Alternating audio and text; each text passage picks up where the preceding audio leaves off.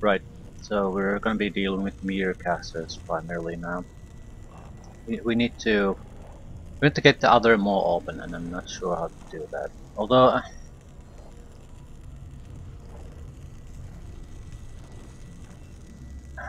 my biggest fear is that I can't get it open at all, and so I Ready. want to try a few things before trading in knife, because I know I can to get it open with knife. I don't want to use it, but I'm still not 100% sure if I'm not if I want to All avoid right. using it no matter what the cost. Have I missed something? I don't think I have, but I might have. The thing about this mod that troubles me is that I don't think the text describing it is exactly like what the other mod had. It seems to indicate like what it wants is something nearby, but what it is, that's what I can't figure All out. right. But there aren't that many things here. There's prisoner, mutants, very different type of mutants. Why not? But what is it? Is it? I don't think.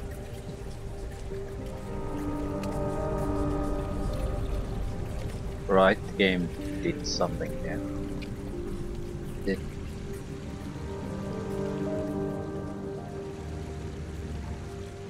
I would say it's either Delny or prisoner, assuming it's Delny or Heria, assuming it's actually looking at what it wants. But I think that's assuming quite a bit.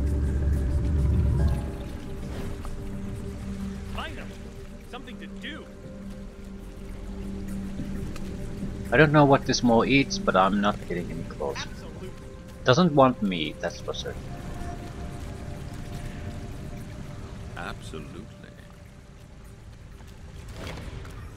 Anything new? No. Action. Here I come. It's not an item. I don't think it ever is an item. It's always something organic Sure enough. or part of a person.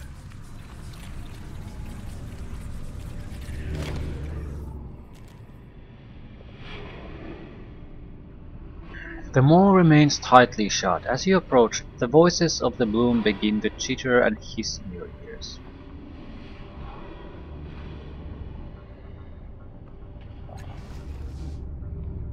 The tendrils don't seem to notice you. They continue to sway and stretch, perhaps catching a faint scent of something that appeals to them. Yeah, that would. I think that it indicates that whatever it wants is something here, similar to how the captain of the mercenary group knew it what wanted him.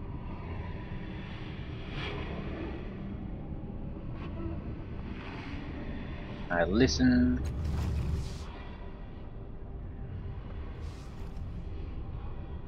But it's not enough. You can't detect any patterns.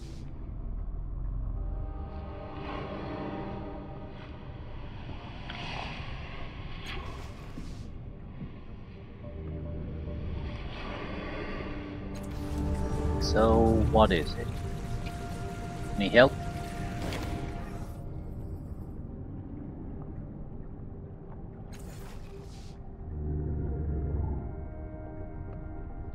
Oh, we have a few other options. We can talk about people we've encountered. Tell me about little Neelish. Mutants. Life isn't easy for them, but the stories I have from parties in Neelish would peel your ears off. But they're not all shameless hedonists. More's the pity. I was once mugged by a man with three arms, eyes, while his kneecap kept an eye on the alley. Right. What do you know about Parson Flint? He's a smiling parasite. He deals in despair and has a lot of loyal customers. Can't stand the man. Raska? Raska's alright for a paid neckbreaker. You know where you are with her at least. Does her job, cares for her people, keeps her word. Tigress snorts. That's more than I can say for a lot of the honest commanders I've known. Hmm, you know Artaglio from before? Oh yes, knew him during my brief stint in the Endless War. Did not cover himself with honor, but then no one did there, and if they had, no one would have noticed, what with their shrieking and madness. He's always been a bit more morose and prone to drink. Might be because he cares, or did once.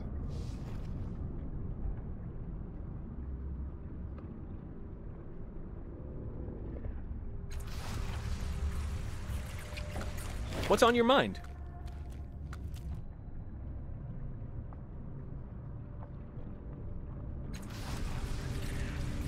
Absolutely.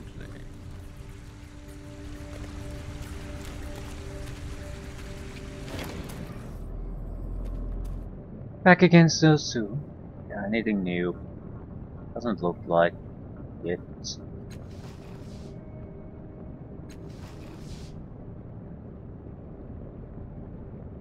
I've asked about Angular Knights before. There's nothing new or Action! interesting that Here I anyone come! knows. Don't mind. You are the problem, tell me. You are the fucking problem.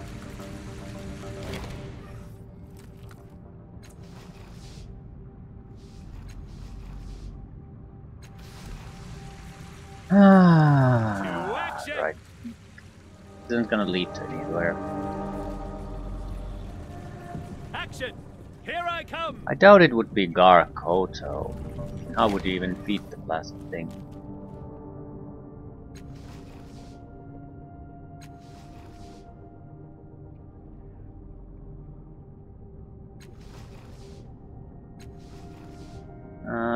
Nothing new.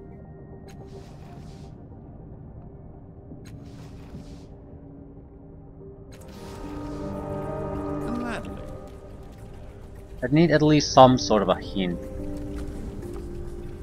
Is it going after an emotion or what?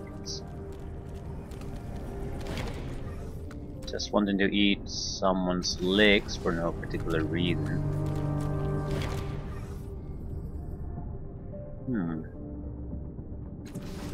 Suppose there's the ship, but there's nothing in there anymore. And On my way.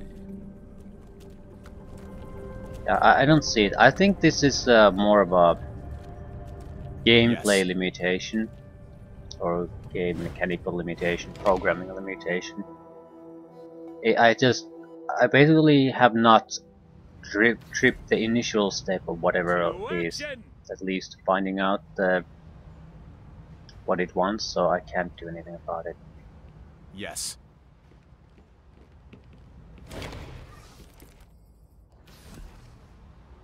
Ready. Right. So we'll go back where we started from. I can't do this.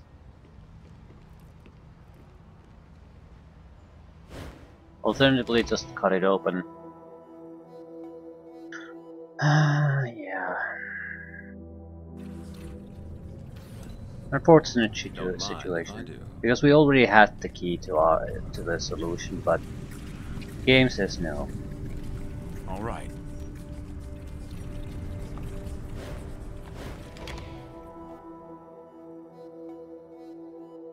We can trade this for a merecaster that belonged to the changing god. That's got to be worth something. Sideways.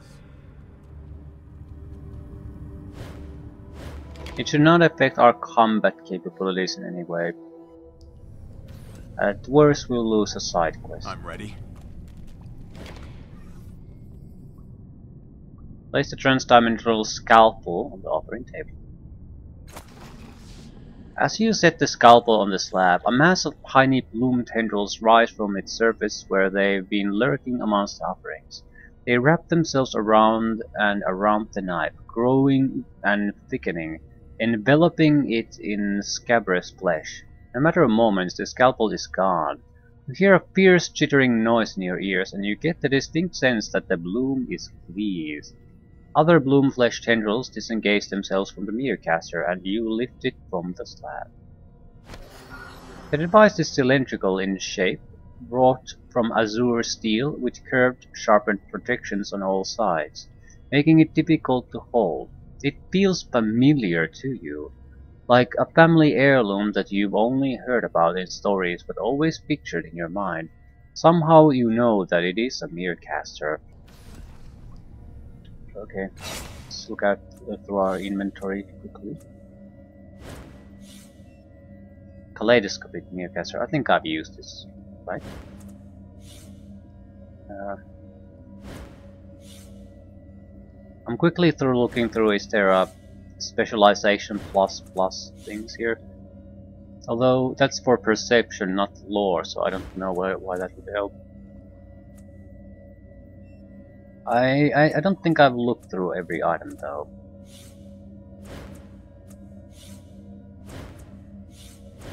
Look through these definitely.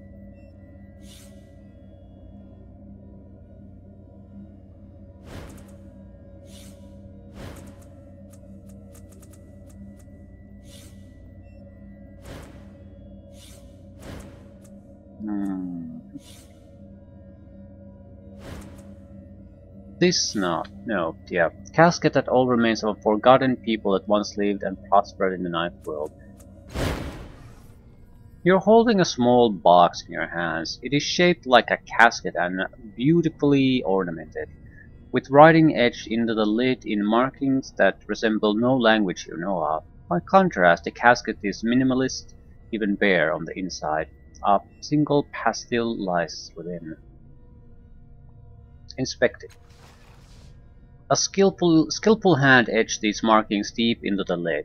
The glyphs are intricate and strike you as ideogrammatic, but you can't decipher them, and yet they seem oddly familiar, as if you've seen them before. Not in this life, then another. Ooh, this is a tough one.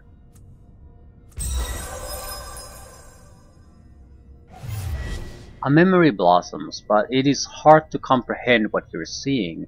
It is as if it is seen through the eyes of someone not human. Do you speak this language or do you not? You see your fingers trace a pattern on a set of glyphs very similar to those on the casket's lid. Almost reflexively, you repeat the pattern on the lid. The casket lid opens, revealing that a small blue figure with a long spindly limbs has now appeared, lying atop of the pastille, opening some of its many eyes to look up at you. The figure clambers up to sit on the edge of the casket. Several eyes are focused on you, blinking at irregular intervals. He starts speaking in a high wailing tone. You can't understand a word he is saying. Recognizing this fact, he picks up the pastille and reaches it up toward you. Eat it. As you consume the pastille, a burning smell immediately overwhelms all your senses. Flashes of memories try to force their way into your mind, but they are too alien to understand. After some time, your mind settles down, leaving blurry memories and hazy details. Yet somehow you have gained a full cognizance of the people that this casket memorializes. You understand that the people memorialized by this casket were a secluded people, now long gone, eradicated by a cataclysmic event. You feel the nature of their existence as if it were a tangible being. They did not despair at the end as the end approached, secure in their vast stores of knowledge, wrapped in the belief that reason would find a way out. This casket preserving their memory was made by them. While it did not save them, it does preserve an aspect of their nature. While you do not know them, you will remember them. As the cognizance ends, you find the creature gone, casket now burning with a cold fire in your hands. In mere moments, it is nothing but ashes drifting away between your fingers. Okay. Yeah, let's not discard it. Only use this, and this, probably.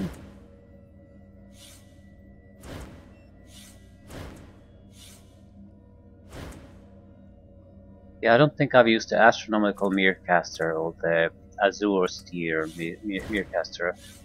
Uh, Astronomical. As soon as you place this device in the palm of your hand, the stately dance of the clockwork planets mounted upon it become a frantic spinning reel. In the heart of the thing a contemplative hum grows, as though the machine itself were studying the path of the planets above it. Listening, you hear shadows of words within that sound, speaking of the mirror within this device.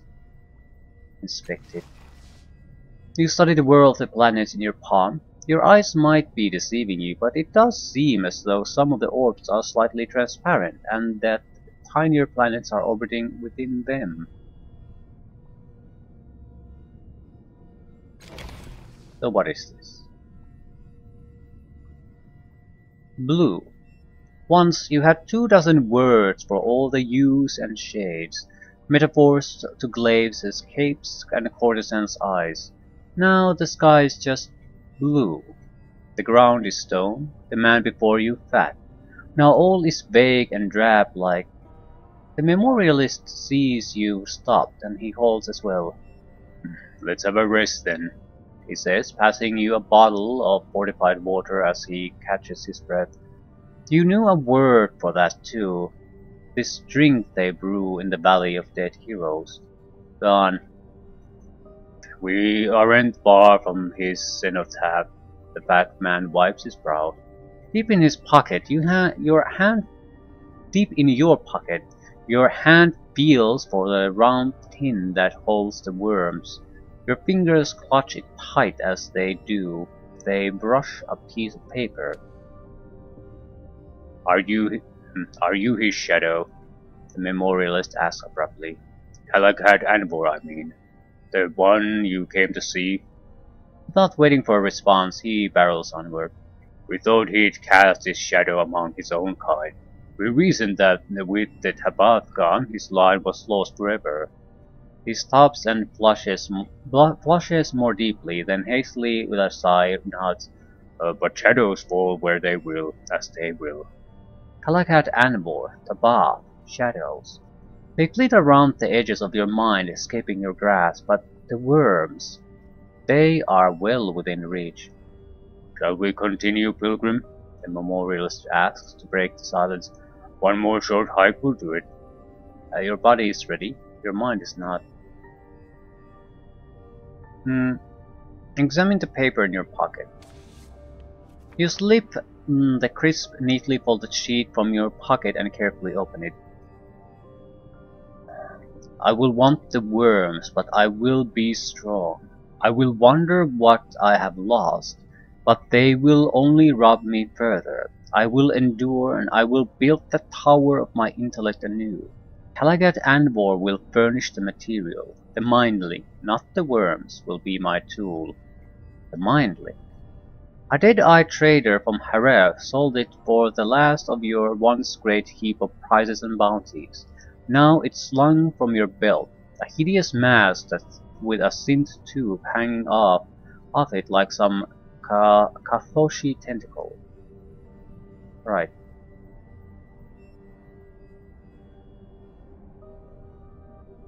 Examine the tin. The tin is old and unremarkable, scuffed and dented, but sturdy enough. It opens easily. Inside is a clump of bristly worms, blind and thin, barely moving. Your fingers itch and tremble. Your nostrils glare. You no longer know their name, but you know exactly how to use them. Careful not to spill the precious contents, you close the tin and slide it back to your pocket. Snort a worm. Seriously? Galahad Anvor shadows the bath? The memorialist regards you skeptically, as if he expects to be the butt of a joke. As he looks in your eyes, however, he softens. We live in a world of darkness, pilgrim, and each of us is just a shadow of the one of the great heroes buried here in this valley. But there's a light that shines behind the world. To know it, we shadows must measure ourselves against the heroes who cast us, and thus learn the light that lives beyond. He takes a swig from the canteen. I thought you set out on these pilgrims to visit at the tomb of Calacat Anvor because you were his shadow, that you wanted to stand before him and find enlightenment. Am I wrong? Are you his shadows or not? Uh, I don't know.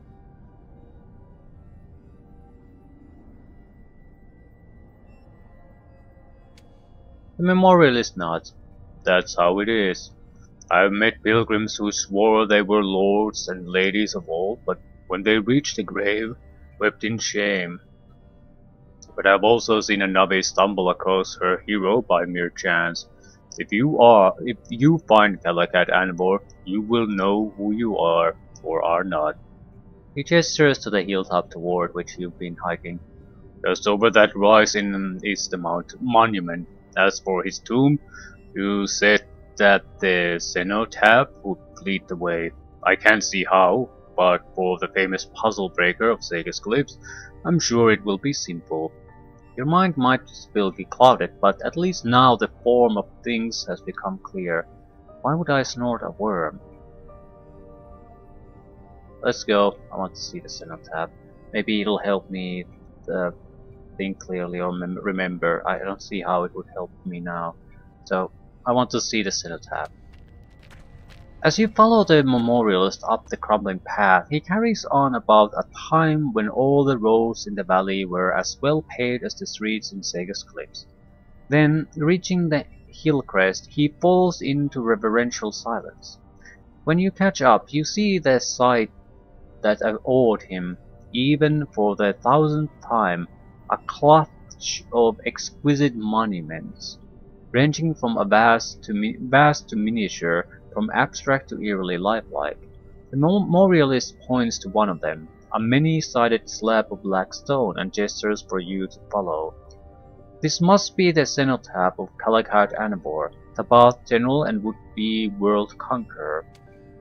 Up close, the cenotaph is not so remarkable. Its faces are adorned with gruesome stylized reliefs depicting the Tabath and their jagolith mounts trembling the corpses of their foes.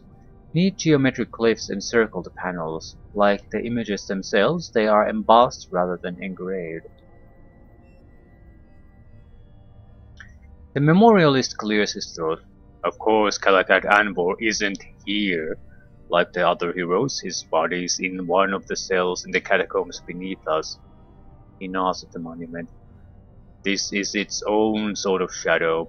All memorials are. As your guide mumbles something about the difference between expression, impression, and reality, your attention returns to the cenotaph itself.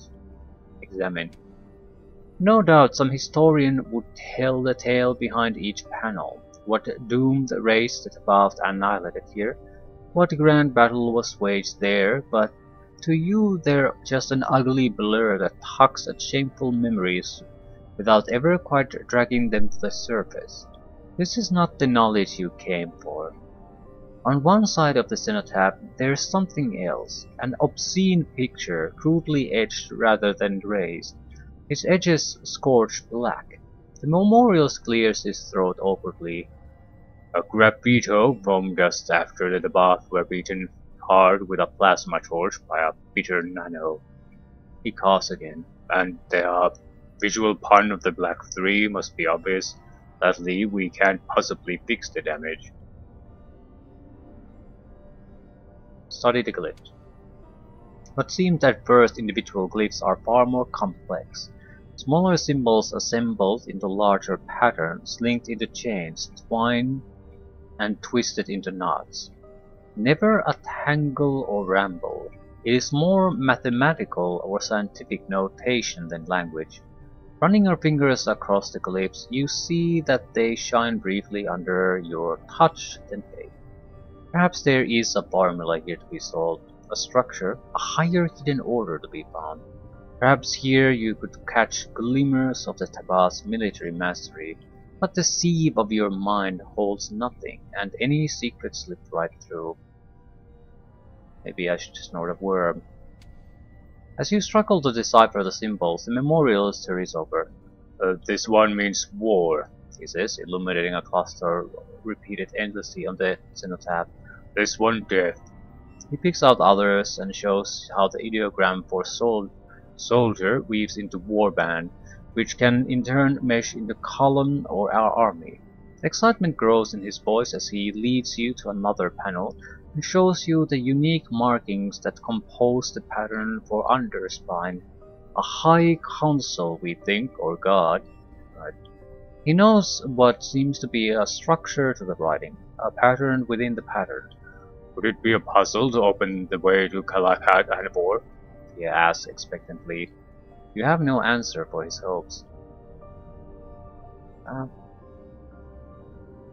Study the basin.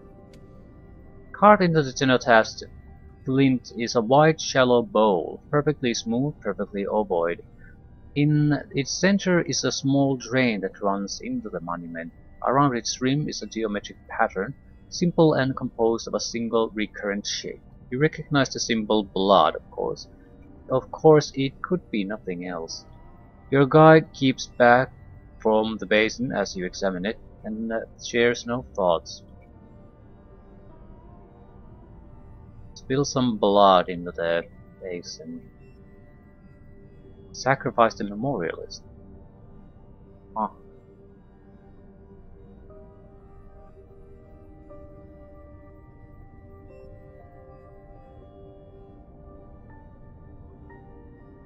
Try to find a correct sequence of the glyphs.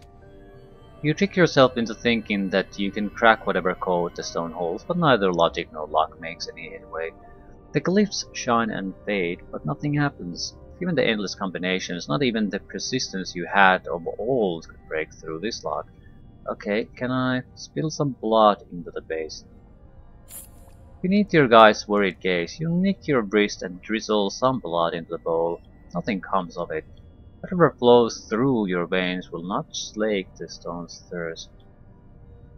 I'm snorting a worm because I want to see, for one, what the fuck they do, and maybe I can get more out of this before I sacrifice the memorialist.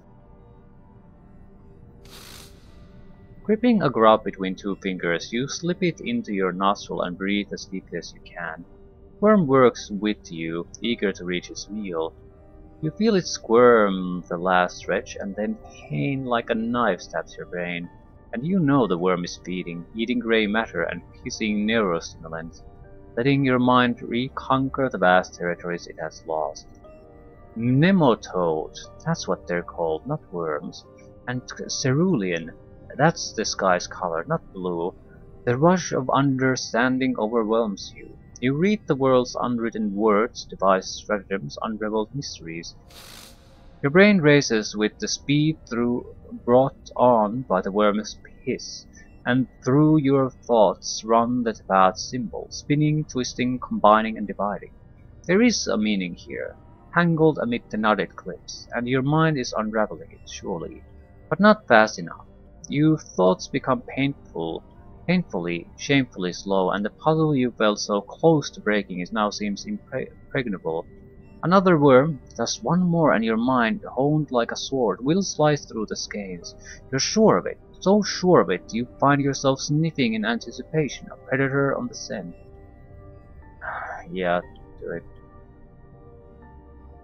Because I think I basically sacrificed the memorials, and that appears is not the correct way to do things. I basically just fucked.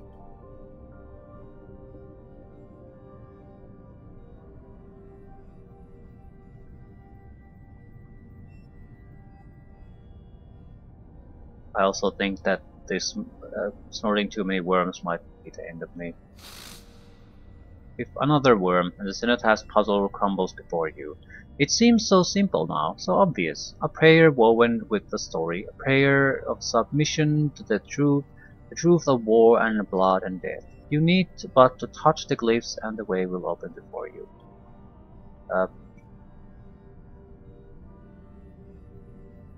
Sure, correct sequence. Their fingers race across the glyphs, which now do not fade as you progress, rather with each touch they grow brighter and brighter.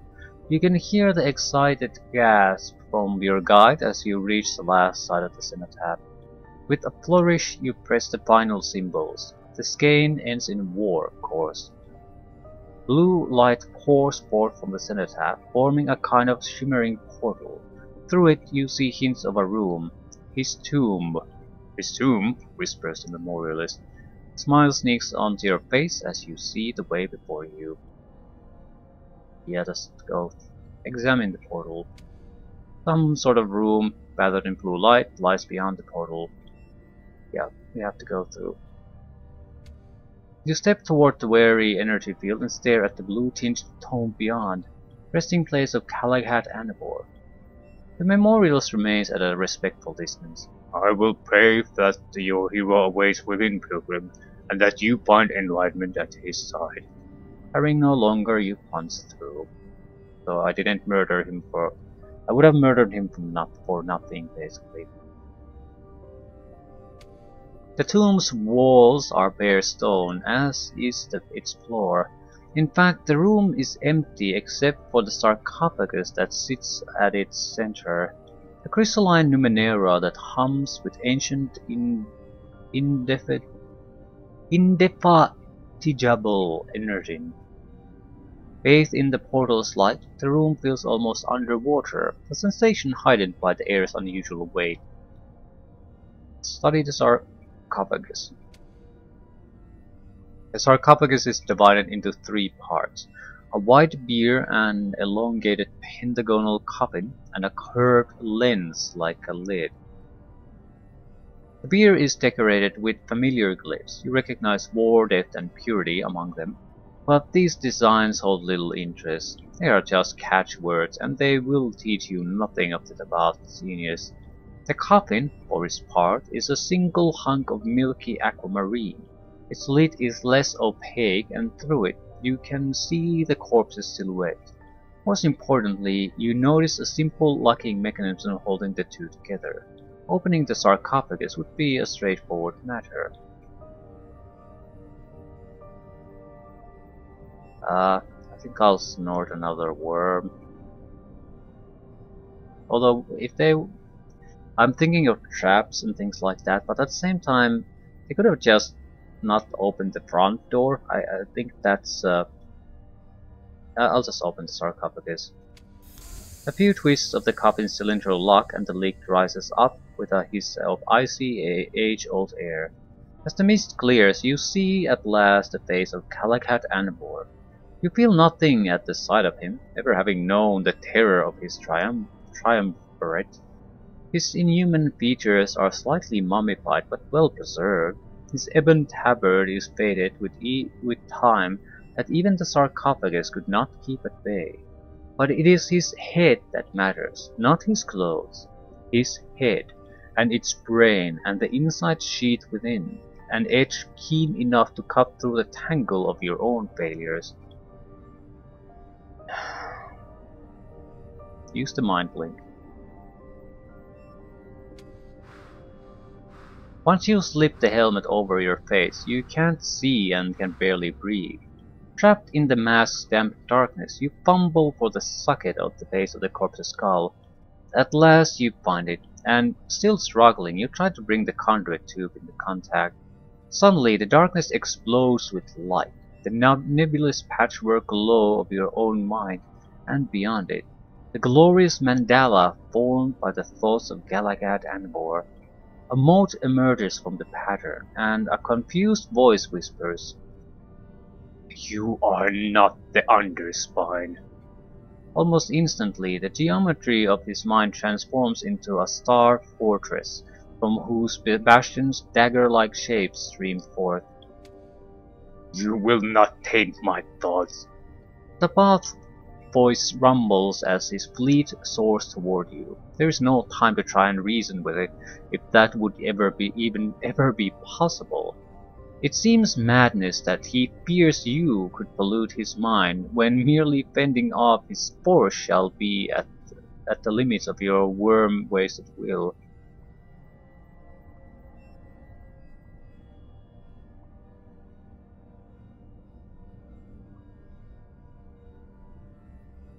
Okay, mount your own attack. You came here to hone your mind.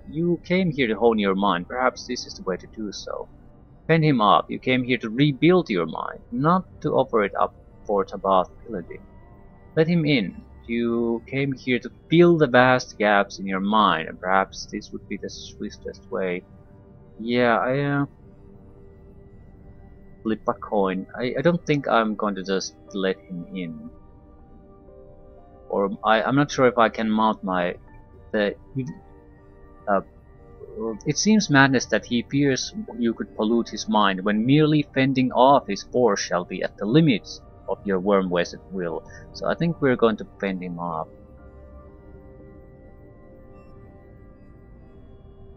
The worm-wasted will, yeah.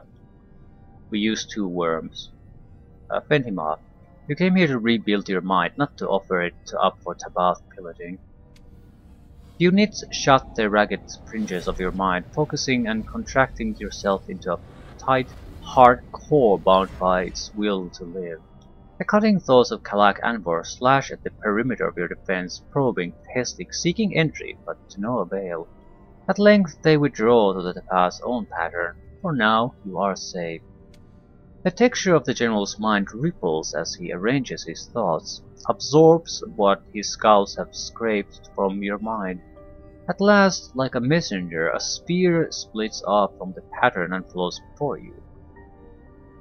Pilgrim, the word is spat out. I have seen the secrets you keep from yourself, the endless battle you meant to end, and the red wreckage your solution has left behind. I am unmoved. I killed more, lost more, and fell further without surrendering to truth. The spear shimmers and flattens into a kind of mirror. You have come because you would prove yourself again, through me, by me. The thoughts float slowly backwards. But I'm not your underspine.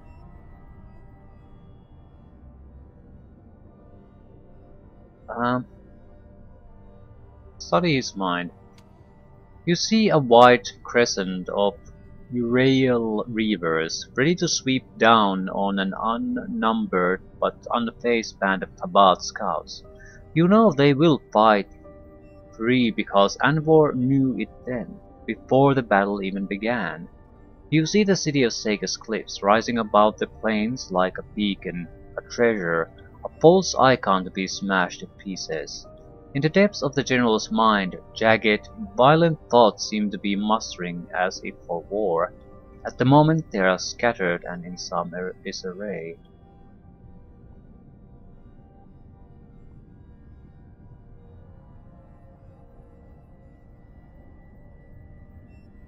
Okay, tell me about the underspine. Kalak Anvor's mind grows still, with faint flashes of contemplation flickering across its surface. The guardian of the Tabath soul. His mind darkens and storms. To use your words befouls the meaning of my thoughts. It is obscene that you call this tongue truth. Silence. Then, the underspine is a filter through which our minds flow, cleansing us of distraction, subversion, novelty, and doubt. The darkness dances to the edges of his will. You cannot comprehend. What did you see in me? His mind ripples with amusement. Fear, vanity, weakness, deceit. There is a long silence. It is your duty to know yourself and to be yourself. A thin silver sliver of thought shoots out from his mind and stabs you into your own. It is an image, a battlefield strewn with countless corpses and shattered war machines. A regal woman stands beside you, rigid with rage. Hustle breaker indeed, she sneers. The image, be it memory or Tabath deception, fades away, and Kalak Anvor offers no more.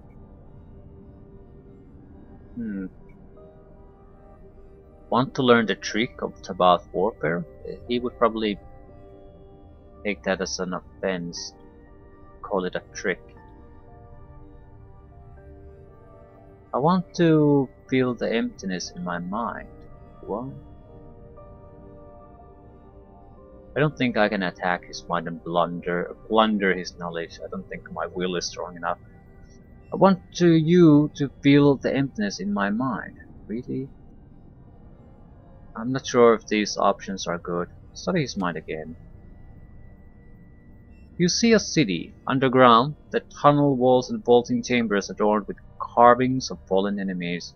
You see battles, endless battles, the memories sorted with meticulous care, conjoined by formations employed, foes faced, weapons wielded, terrain accommodated.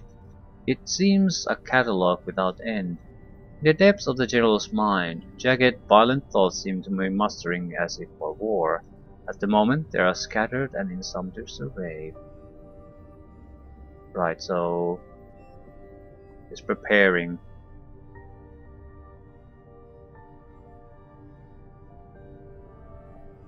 Maybe talking to him allows him to prepare.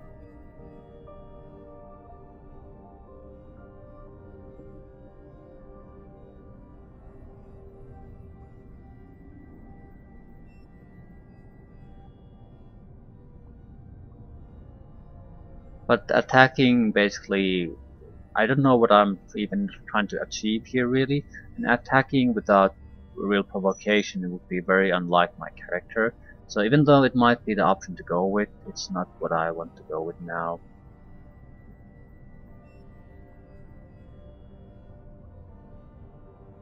Although my options sort of suck. I want to learn the trick of Tabath warfare. Do I? Where did that come from? And calling it a trick seems to be sort of dismissive about it. I want you to feel the emptiness in my mind is also, I'm not sure if I want that in any way. I'm not sure what would be involved in that, so I don't like any of these options really. I don't think I can break the link either.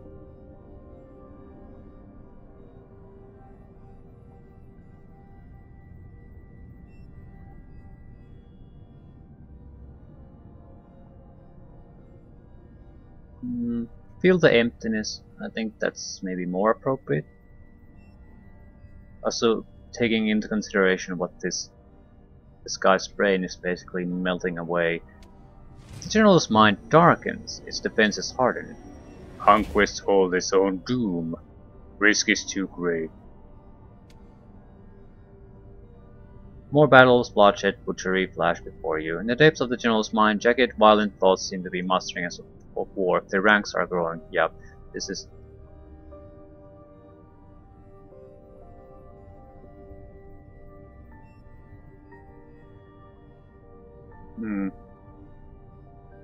Trick of Tabath warfare. A purple ripple runs across the mind of Calacat Anivor, and you feel the harsh rasp of Tabath laughter. The weak-willed and degenerate always dream that the great prevail of tricks or cheats or chance. His thoughts array themselves in interlinked chains of blue and black. And war disabuses tricksters of their vanity. Failure falls upon those who falls by battle, and victory is the stamp of truth. Chains stretch and run throughout the patterns of his mind. We did not master deceit or even war. We mastered our own authentic selves. We triumphed by philosophy, not strategy. More battles, okay. It is a vast force enough to encircle your own mind completely. Yeah, we are basically going to lose this probably.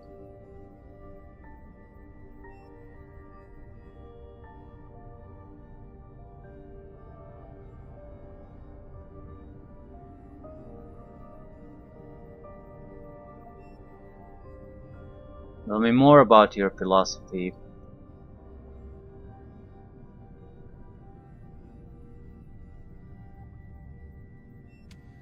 A small cube of ideas detaches from the pattern of the general's mind and unfolds before you.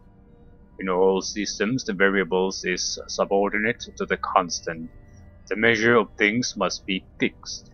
Lines of thought stab out from the unfolded eidolon, probing your mind like outriders. You do not comprehend. Eidolon rearranges itself into a pyramid. When one stands at the utmost peak of the highest mountain, an advance is no better than a retreat. All change is decline. Again he probes. Again you are found wanting. Do not fall, one must say. There is no more ascent. Here I stay. Many have so spoken, but the Tabath alone spoke truly, resisting the vanity of progress. Yeah, we're fucked. Tell me more. Given the sudden jagged configuration of his mind, Anvor seems affronted by your question. At last he sends forth a sphere of an answer. The conqueror's sword flexes, but always straightens to its proper form. The sphere shimmers and turns golden. All great peoples have found mighty truths, but always they let their truths mingle with falsehood and frivolity, until their folkways become fractious, friable. We alone held to our truth with unflinching conviction. The sphere stretches into a toroid. Words, faith, art, all was held pure and unchanging within the spine, a perfect eternal purpose spanning all generations. What can stand before such a united trust?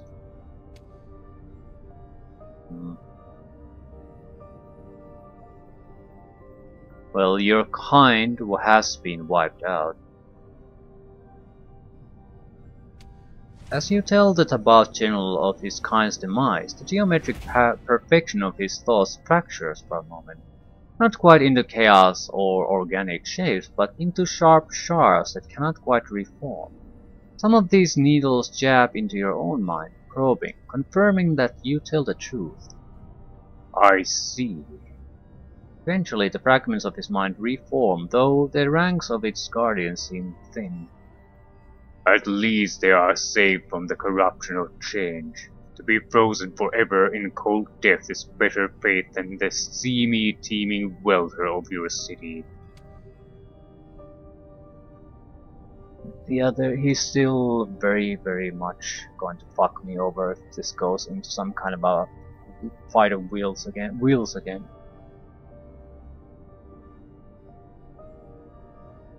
I think I basically lost this because I chose poorly. I probably should have tried to forcefully basically not necessarily attack directly, but try to weaken him a little bit, then attack, instead of have this long conversation. Okay, what about the philosophy again? I've already... this is gonna end up in a catastrophe. I don't have good options left, and I'm basically underdog now. Dark wedges wheel themselves into a wall, shielding the inner citadel of the General's mind. You are not fit to know more of our thoughts. You would warp them in your twisted vessel, or else your mind would burst in trying to contain them. There is no way to pierce the barrier he has raised, and it is clear his mind will not be changed. Yep.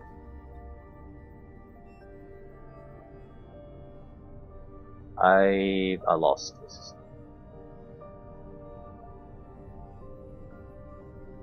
Yep. I even break the mind link again.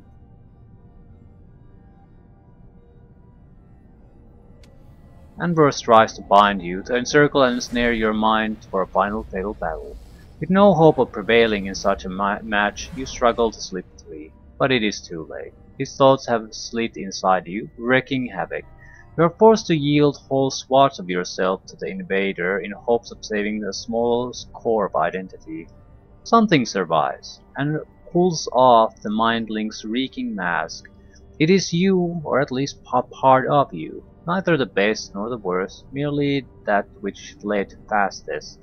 Maimed and dazed, you stagger forth from the tomb without a backward glance at the past corpse. Blue. The portal behind you, the sky above you, it's a good round word. You don't need or want a different one. Blue. You roll the world around the vast cavern of your mind, enjoying the sound of it, Enjoying the cool breeze on your skin, the fine monument all about you. The rest is gone, for good and for the better. So basically if you place this smartly, you probably could ensure that this person is of sound mind, but now he's fucked forever. There's nothing I can do about it. Fine.